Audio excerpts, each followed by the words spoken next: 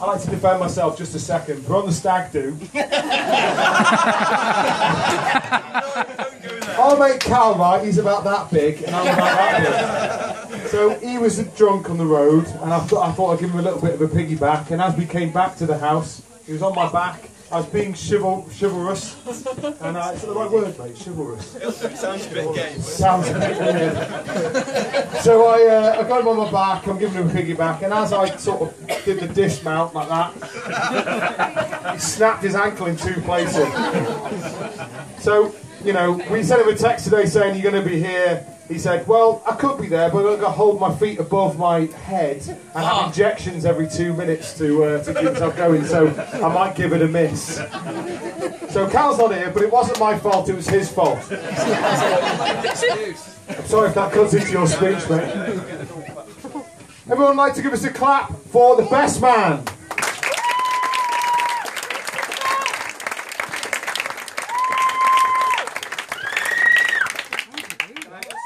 Can we have a clap for Bill as well for being such a great honour?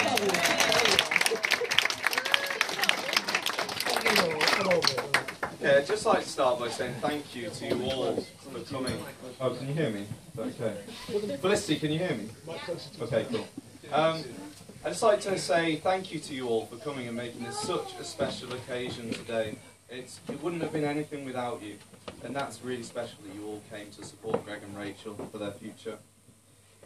When Greg rang me to explain that I was going to be his best man, I was obviously over the moon. He said to me, he said, you know, you have to write a speech, bro. And I said, that's fine, don't worry about it. He said, you can write whatever you want, you can say anything in the world.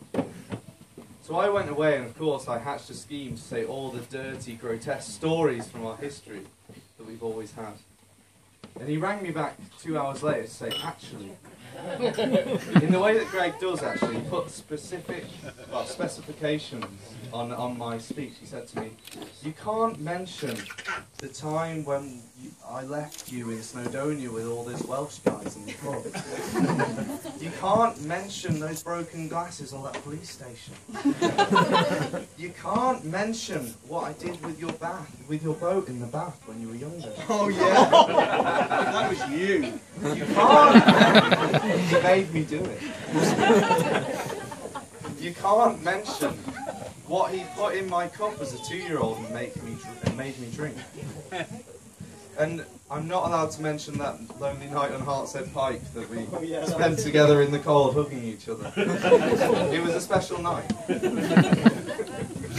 I would have more stories from the stag, but unfortunately Greg was tucked up in bed at 11 o'clock. After I'd carried him home with him refusing to walk up the hill. He refused to walk up the hill because he said he couldn't walk, but he could run. So he ran all the way up the hill to his house. I will be around for the rest of the evening if you want to know any of these stories in detail. Private audiences will be allowed. My brother's always been a mentor to me. Ever since I was very young, I looked up to him. And I realised that what he did, I would like to do as well. So when he achieved academic success, I decided I was going to do it as well. I was speaking to Mark Warren Smith, who was our religious studies teacher at school, and he told me a story which echoes something I was going to say in my speech. And he said to me, when you came to your first A-level class, I told you your brother had got an A, and he knew that I was going to have to get an A. He saw it in my face. And that characterises my relationship with Greg, really. Because I knew anything that he did, I would have to do, or do better, or try my hardest. So I ended up going to university, and I ended up studying in London with my brother. The same course, anthropology.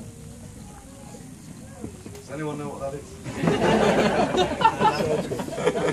There's only a few people that do. Anyway, we both admit that was actually a big mistake, studying anthropology. It's a load of crap. Yeah, it took 3 years. So you could have told me earlier. That would have been bad. I also, I think, got my adventurous spirit from my brother. He's always off on adventures, or, you know, when he was younger, when he finished university, he'd be off on these crazy adventures. He'd ring me up from Spain and say, there's something outside my tent. There's these creatures outside my tent. And I'm like, wow. I don't want to be there, right? No, he's done a lot of things in his past. And when I was younger, I looked up to that. And I've got my adventurous spirit from him. So thank you, brother, for all those things you've given me.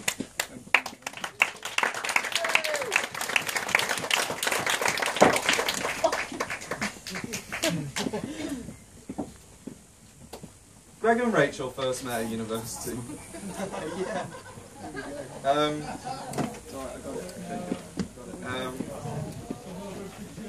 Rachel's friend asked her if she fancied anyone at university as a campus. And Rachel replied, yeah, that small guy with the glasses that looks like Harry Potter.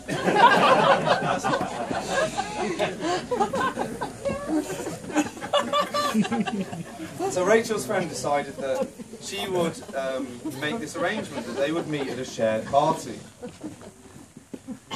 So Rachel came along and she was waiting patiently for her husband-to-be, actually. And this guy turned up. My brother turned up. And Rachel realised that that was not the guy she was describing. There must have been another guy that looked like Harry Potter. It's Alexi. You guys all know at the back, Alexi. It was Alexi. She fancied Alexi. She ended up with me. In any case, we can all agree that she made the right choice on that evening. I think, but I've never met the guy, so I'm not sure. Yeah, I think so too. Over the last I think it's a decade now, actually. 12 years, over a decade. I've got to know Rachel. And we've had some interesting times. With Greg, times are always interesting. You can't help it. Something interesting always happens. And Rachel and myself have both been party to that on many occasions. But I'm not going to talk about Greg anymore, I'm going to talk about Rachel. Yes, I'm going to talk about Rachel. Rachel, for me, has been a real rock for our family, and me especially, throughout the last 10 years, really. She always makes you feel calm, and she has an energy that makes you feel like you can just relax. And that's something really special for people that can't relax, like me and my brother very well.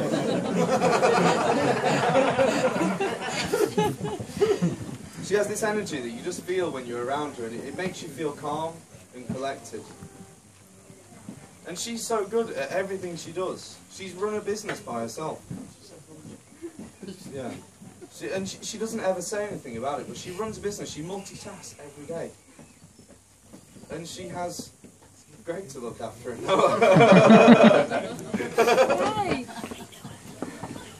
So, yeah, I just want to say to Rachel that, like, welcome to our family. I don't think you need a welcome, because we've known you so well over the last 12 years, but honestly, like, we are your family now. If you didn't know before, then now is the time. And I hope that for the future we'll remember that, and that's going to be something really important for me and the rest of the family as well. In many ways, Greg and Rachel complement each other. Rachel's so relaxed, and Greg's so highly strung. So they kind of meet in the middle. Sometimes. But honestly, they do make a really amazing couple. They complement each other, they're yin and yang, and they really work together very well as a team. And I've seen it in action both in business and at home with Noah, and it's a really nice thing to see. Because even through hard times and good times, you guys are still together and you're still with each other. And there's nothing that stops that. And I'm really, that's really important to me, for someone to be there through thick and thin. And it wouldn't be right without saying it's something about Noah, would it? Oh, Noah. Oh, he's going through it. Oh, no. So I wanted him to say something. Is he? Noah's just amazing. I mean, he's a real product of Greg and Rachel's relationship. He's so relaxed. And they've allowed him to be exactly the man he wants to be. And you can see it already as his own personality. And so I really wanted to talk about him as just like a representation of their relationship, because they produced him. And it's a really good image. Is that weird?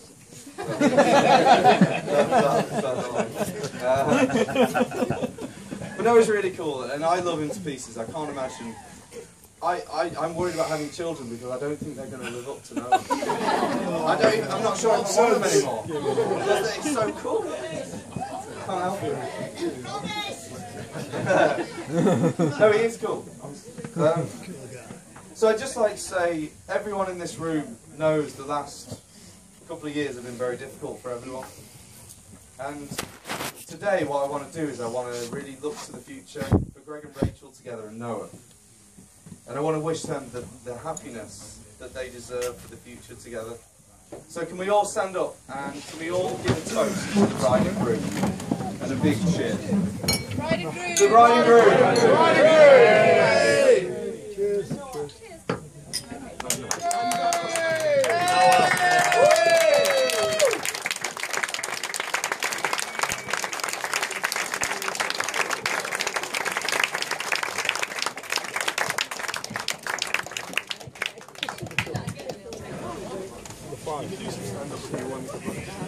I'm going to do a little rap for everyone now. I'll save it for later.